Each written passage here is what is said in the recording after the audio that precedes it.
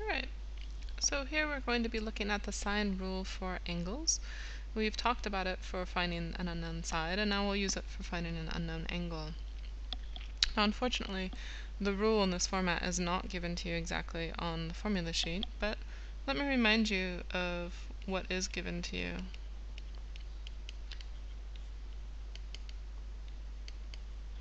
So if you take a look at these, we've got little a over sine of big A is equal to little b over sine of big B. This is the one that's been given to you. So to get the formula that you'll use for finding an angle, you literally just flip it upside down.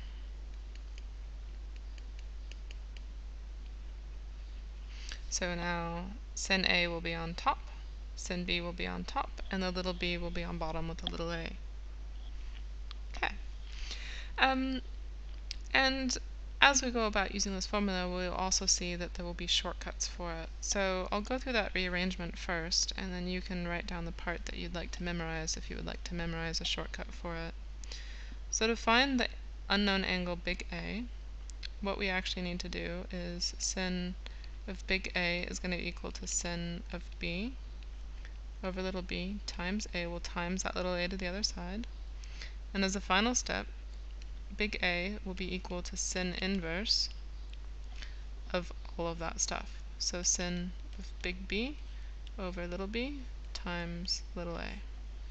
So this is the one that you can memorize if you need to be memorizing a formula for how to rearrange it for yourself. A is going to be equal to sin inverse, and make sure you use the sin inverse of bracket sin B divided by little b times little a with a bracket.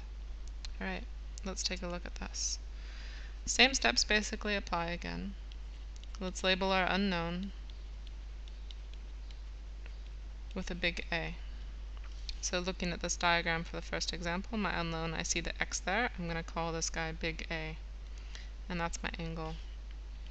Second step will be label all other sides and angles.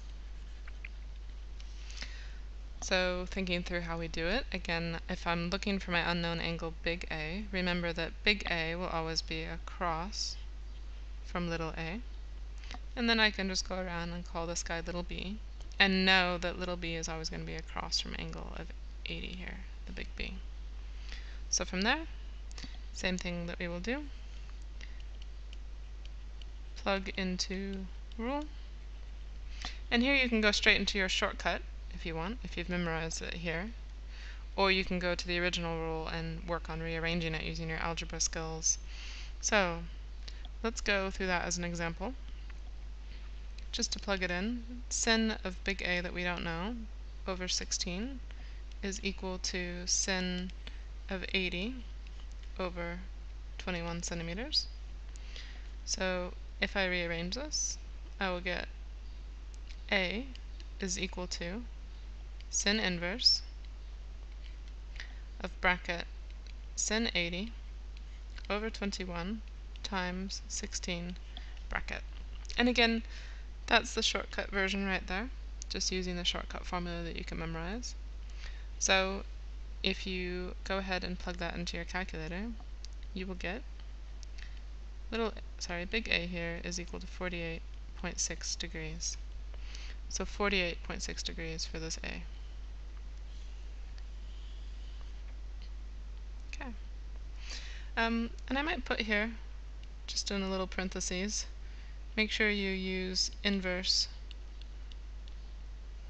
sin for that final step, for this final step here, sin inverse of all that stuff. Regular sin for the other one, but sin inverse to find the final answer. Alright, let's do another example.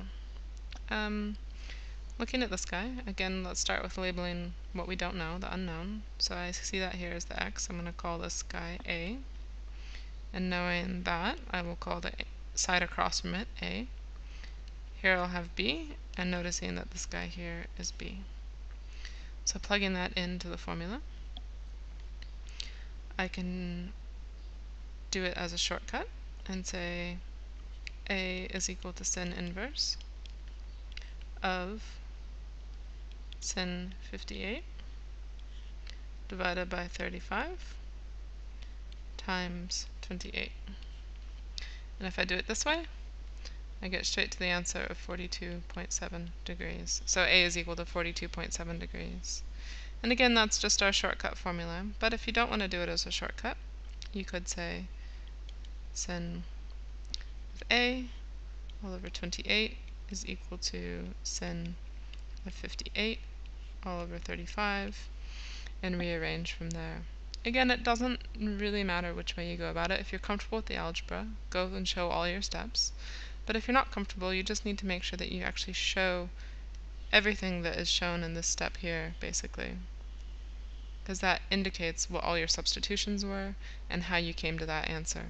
So this is sufficient. It'll be just fine.